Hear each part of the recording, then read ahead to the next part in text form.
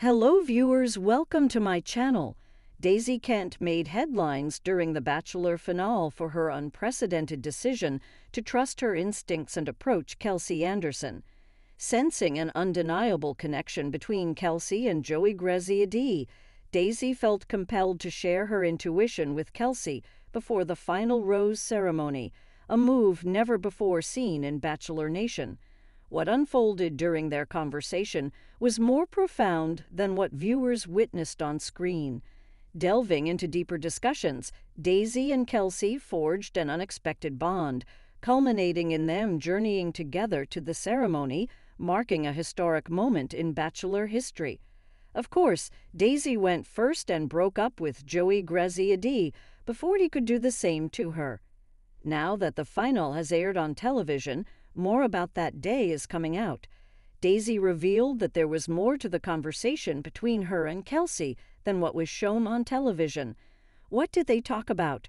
During her appearance on the Bachelor Happy Hour podcast, Daisy revealed the heartfelt conversation she had with Kelsey. Reflecting on their exchange, Daisy recounted, "We were just discussing our feelings, expressing our desires for each other's happiness, and I told her, he's not the one for me. I can sense he's your person." Daisy went on to share, she was aware it was her all along, and she was concerned about me because she sensed it too. It was a powerful moment of mutual understanding and support. Daisy went to Kelsey with the intent of being a good friend. She wanted Kelsey and Joey to know that she was going to be okay. Kelsey Anderson also shared recently how she felt about Daisy Kent coming to her and telling her she knew it wasn't her.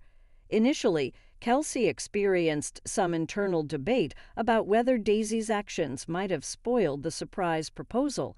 However, upon reflection, she ultimately accepted that it was the reality of the situation and made peace with it. Kelsey also emphasized her admiration for Daisy, acknowledging her incredible character and recognizing that her actions stemmed from a place of genuine care and good intentions.